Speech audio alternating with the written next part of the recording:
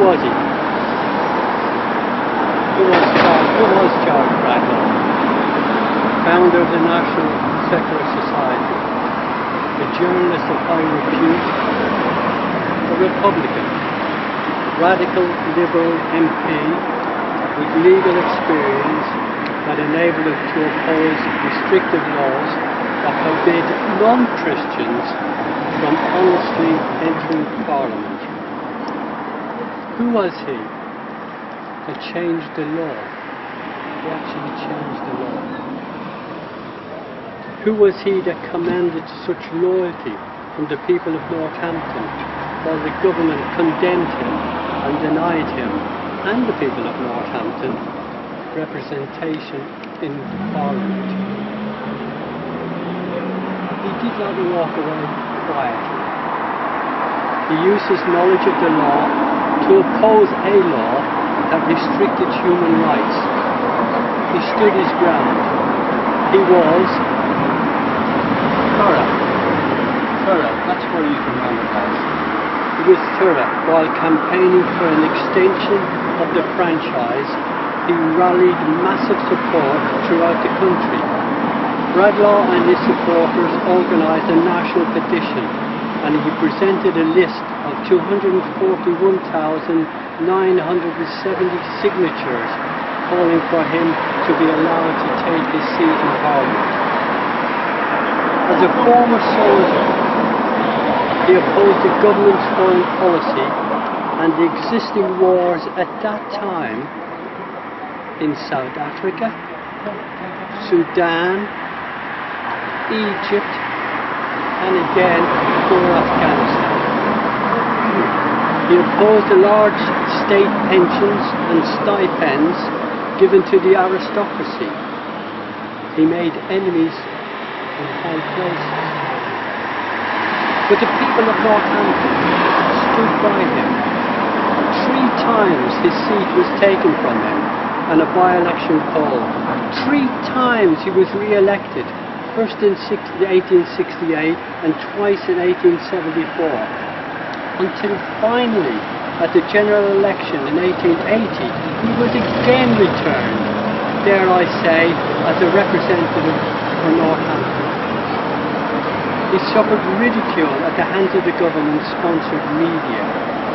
He was locked at one stage in the clock tower and later sentenced with Annie Besant to 6 months in prison for assisting publication of a banned book. The sentence was later squashed on a technicality. He had a significant following throughout the country, and he did change the law. We know who he was, but what of the people of Northampton? What of them? Who were they? At that time, those people of Northampton who stood by him all those years, they were the real power. They could not have existed without them. They were the liberated ones. They knew what was good and what was evil. Like many of us here today in modern technology society, they in most cases were not the wage slaves that we are today. They had a semblance of independence and a certainty and a more inquisitive aspect of mind. They were not bound by restrictive religion or blinded by a barrage of media propaganda. They were pure, cautious deciders. It was prior to the mechanisation of the shoe factory, so many of them were small, self-employed shoemakers. Canny people had to negotiate contracts with bigger employers who had more money. They had to survive. They were canny, to say the least. But why did they stick with Bradlaugh? Question mark, question mark, question mark. 4 times opposed the government and voted for him. Why did they continue to support him? It was because they knew him and what he was made of. Bradlaugh spoke from the monument in the market square just down the road there. On regular basis, Charles Bradlaugh spoke in the Guildhall. He spoke to the people of Northampton who went to see him and to listen to him and to what he had to say. they could stand there and look up at the stage in the Guildhall in Northampton and look into his eyes. They could question him, and he had to answer them. So they knew what he was made of. And time and again he had to do that. And Annie Besson stood beside him as well on that same stage. They could look into his face and see what he was made of. They could ask their questions direct of him and see how he handled the answer. Would we ever get that from an MP in our time? Would we ever see it? We would not. They knew him, they respected him, and when he died, they elected this monument to his memory. By commemorating Bradlaugh, we are also commemorating the people of Northampton and the history of this town. I'm going to just conclude with a little poem from John Clare, who went before Bradlaugh, who not many of us think was a radical, but was a radical in his nature and opposed the redistribution of the land and the breakup of the small free farms surrounding this countryside. Thus all the world belongs to man, but not to kings and lords. A country's land, the people's farm, and all that it affords. For why divide it how you will? 'Tis all the people's still. The people's country, parish town. They build, defend, and till. John Clare. We celebrate him on Thursday, National Poetry Day. Thank you very much. Very much, Peter. I'd like to invite Gary now to come and have a look.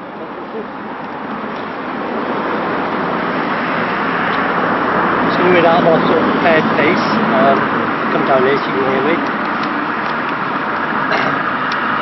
Charles Bradlaugh lived a difficult life. Thank you very much. Right, first. There we go, we'll start again, we'll try again. Charles Bradlaugh lived a difficult life. His estranged wife was an alcoholic. 2 of his 3 children predeceased him. The press, parliament, police courts and the royal family opposed him. He was libelled, jailed, attacked and harassed. What was his primary crime? He denied the authority of the Bible, and for this, what is called polite society slammed the door in his face. For daring to oppose this book, the church and state tried to ruin Charles Bradlaugh. They failed because his courage, integrity and his humanity inspired the workers in the factory, and it inspired the miners toiling at the rock face. Bradlaugh's gospel was a gospel of life, of help and assistance. The church tried to deny his contribution to his era, saying his work was negative and negative work was of no value. But Bradlaugh had, as he often did, a perfectly good and sensible response.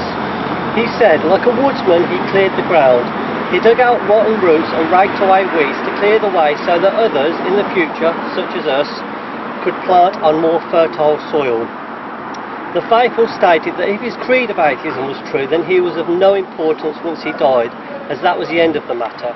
Not at all, Bradlaugh countered, saying that his life could still serve as an inspiration to others after his death. Death came to Bradlaugh at the relative young age of 57. He sleeps now in Brookwood Cemetery, beneath the gentle swaying of the trees.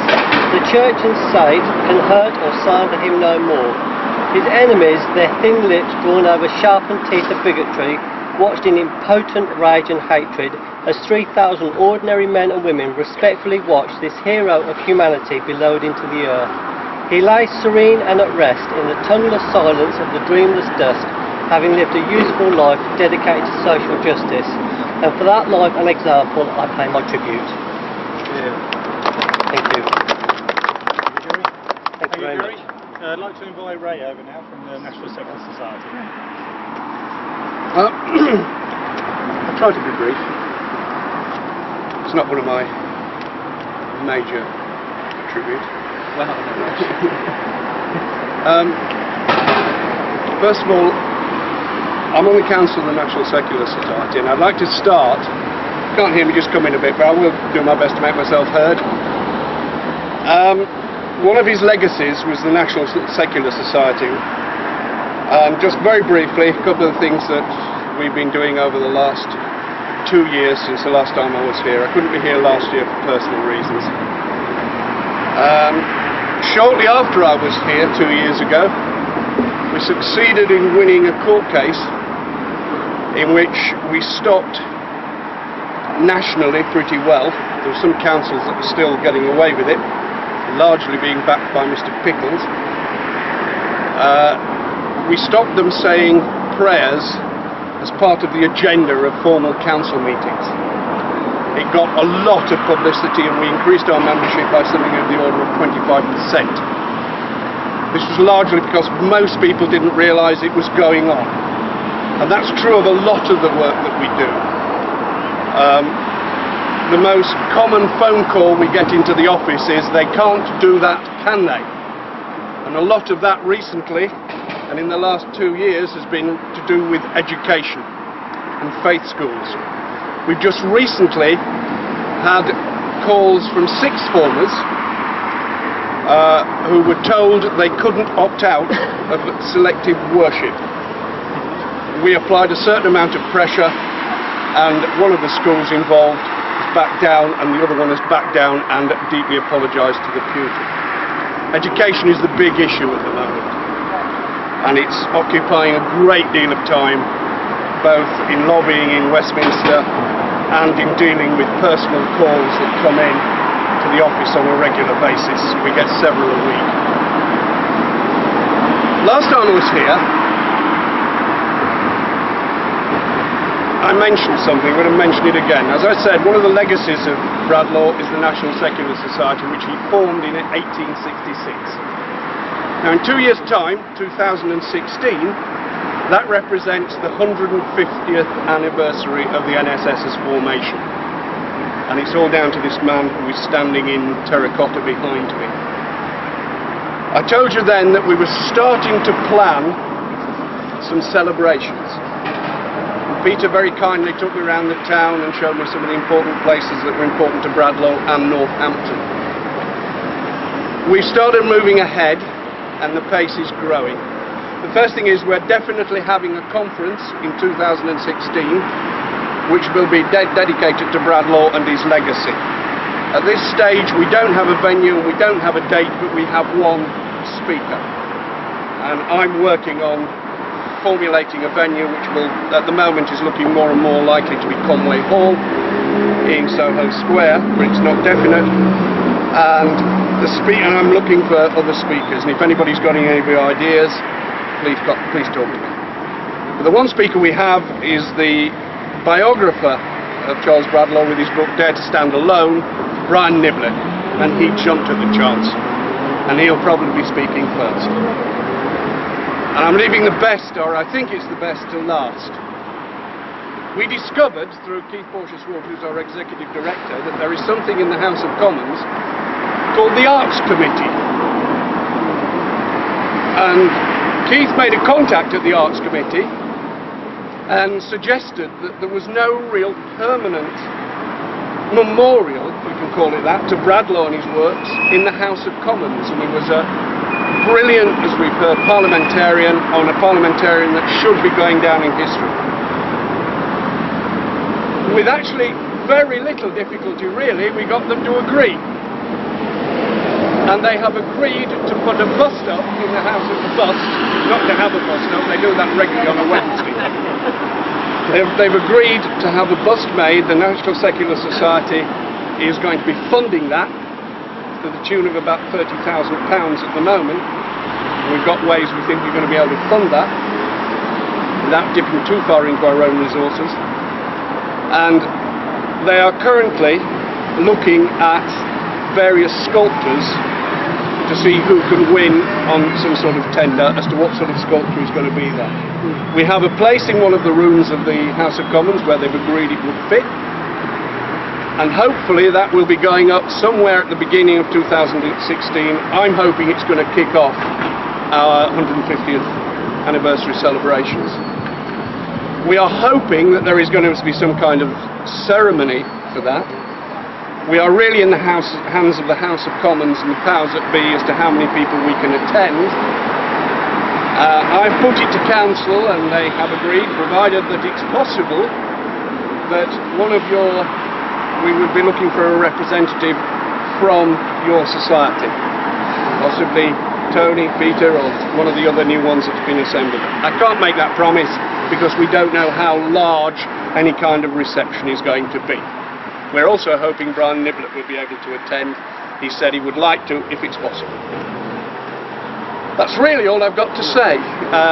We are still working very hard to follow the footsteps of this great man that's standing behind me in terracotta, and we will continue to do so as far as is possible and as far as we possibly can, to let people know about secularism, free thinking, and to let them know that religion isn't the be-all and the end-all. There are alternatives of leading a moral and ethical life.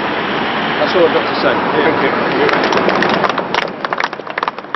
Thank you, Ray. I'd like to invite Steve to say a few words. Right, well, I've had a tooth out this week as well. I've had a tooth out this week as well, but hopefully the paracetamol will carry on. I just did this about an hour before I came here, and I then got it wet, so it's just dried out. So. Okay, the secular values that Bradlaugh taught us may seem obsolete today. He championed free rule within the colonies, and this came to pass. He championed the right not to make a religious pledge in government, and this came to pass. He championed the conditions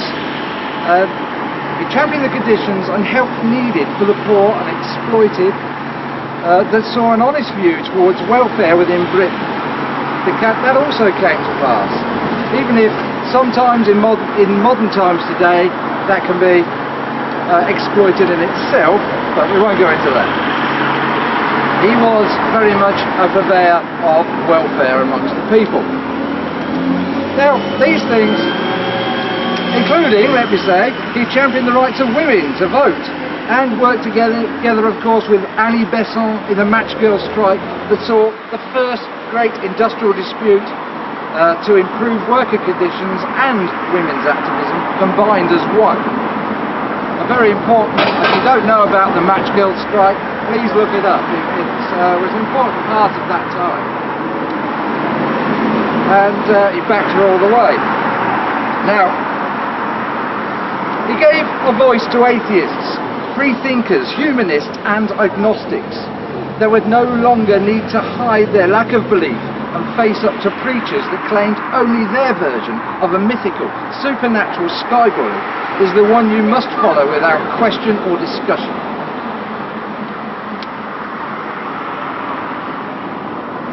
He was the founder of the National Secular Society, as we have heard, and the Free Thinker publication. And the resolves he made came to pass, and it seems that today secular thinking could perhaps take a rest and expect truth and reason to take its course. Now sadly today we are in need once again to stand up and speak out. Religion once again is creeping into the political scene and blocking out reason. It's driven by evangelical influences and a false sense of respect for belief. Belief demands respect, yet should it be given? Now, it is true that it is just and fair to respect someone's right to believe in pixies, fairies, leprechauns and demons. But that gives no right to demand respect for pixies, leprechauns, fairies and demons, any more than it does for gods. Today we find a well-organised, political, motivated religious grouping that pay for student internships within political parties and offices. They also pay for internships in local government and our media. They are well hidden, you perhaps hear nothing about them, but believe me, they are there. I can prove that another time. I haven't got time to explain the whole lot. But our own police commissioner here in Northamptonshire has followed that very path.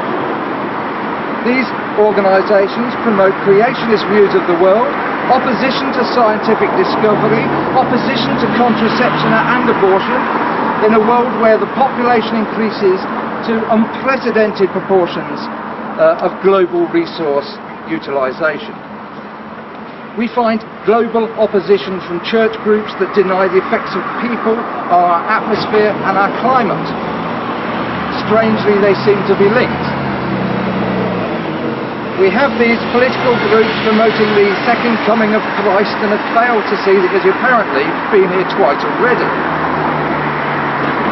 However, with that aside, we want to be governed by a people who seemingly can't wait. We don't want to be, I should say, governed by people who can't wait for an apocalypse to appear on our doorstep. And that is important, in my opinion. In the House of Lords, we still have 26 Church of England bishops. They're given by this position is given by decree. It's a right to preside over the laws of Britain. These people's only qualifications are being experts in the unknowable and masters in the arts of manipulation. If 26 Muslims, Jews, Jainists, Methodists or Star Wars enthusiasts were given that privilege in this country, they would soon look up and listen. We still have faith schools being built to promote one group of God-botherers over another.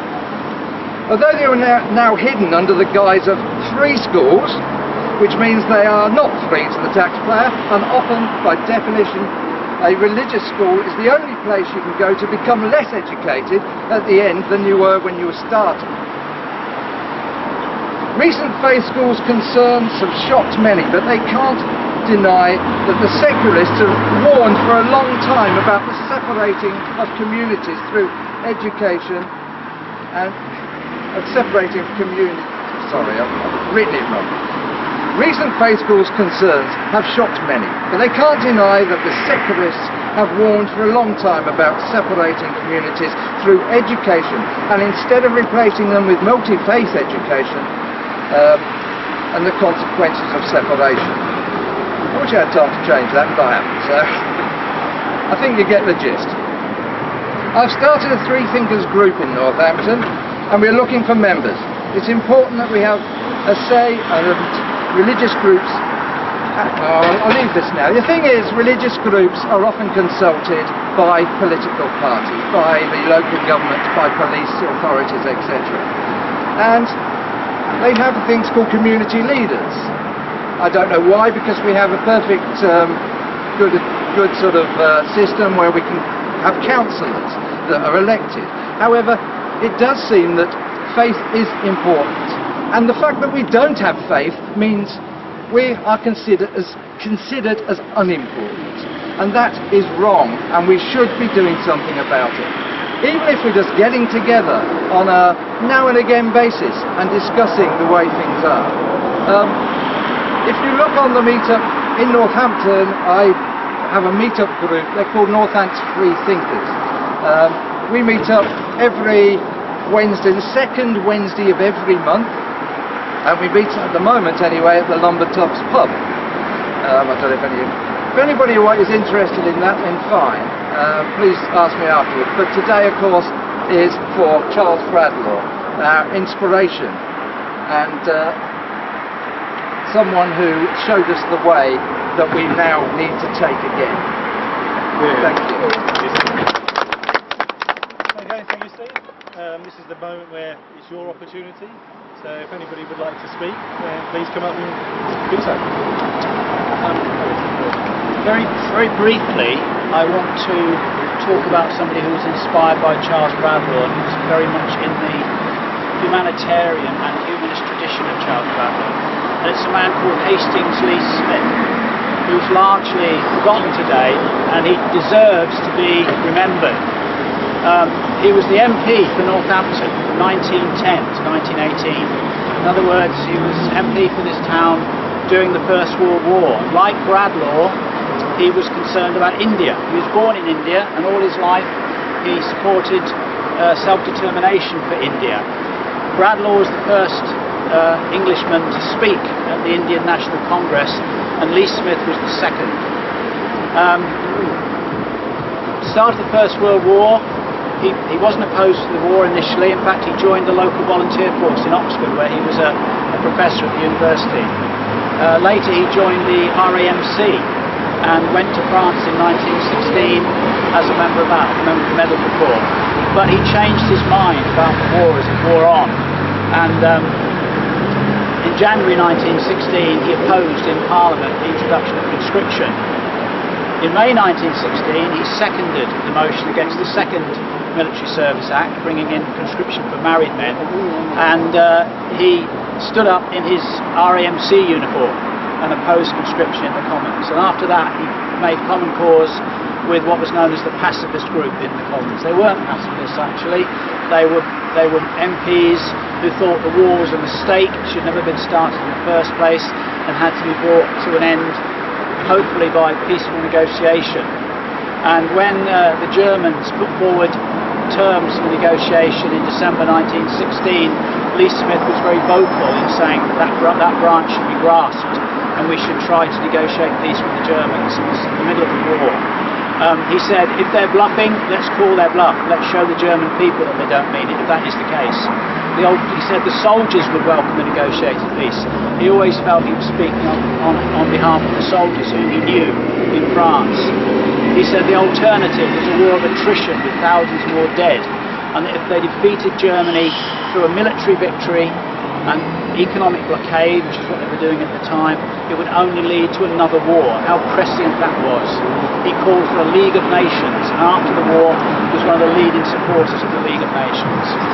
When Siegfried Sassoon, poet and British officer decorated for bravery, decided in 1917 that the war was wrong and he had to speak out, published his, or tried to publish his soldier's declaration calling for the war to be ended by negotiation, Lee Smith took that declaration to the House of Commons and read it out.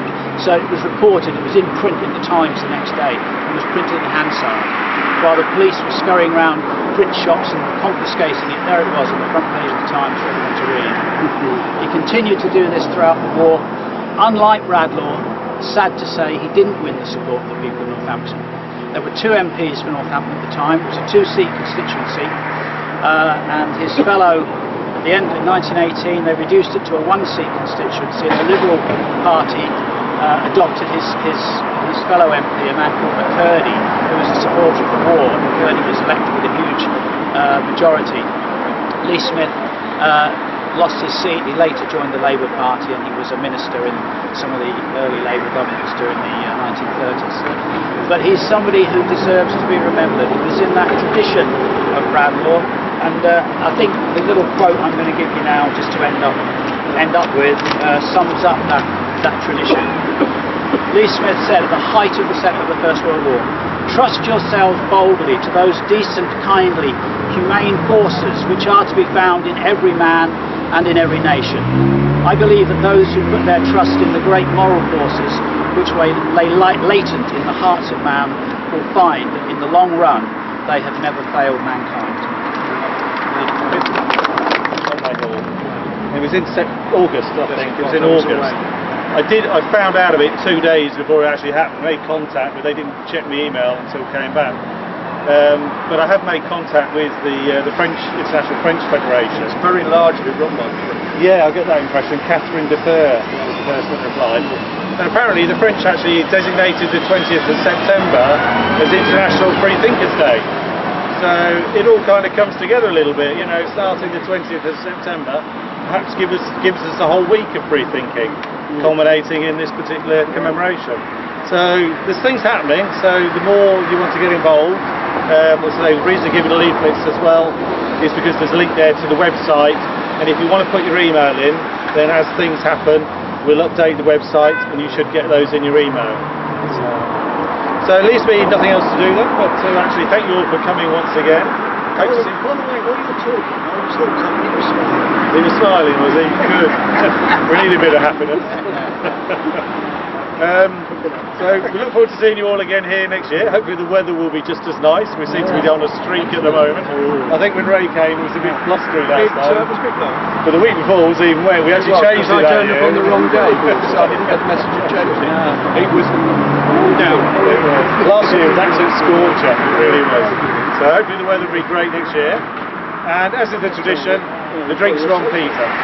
Okay, I look forward to seeing you next year. You missed that. Yeah. Thank you. Thank you very much. Yeah. Saw a train of the lake.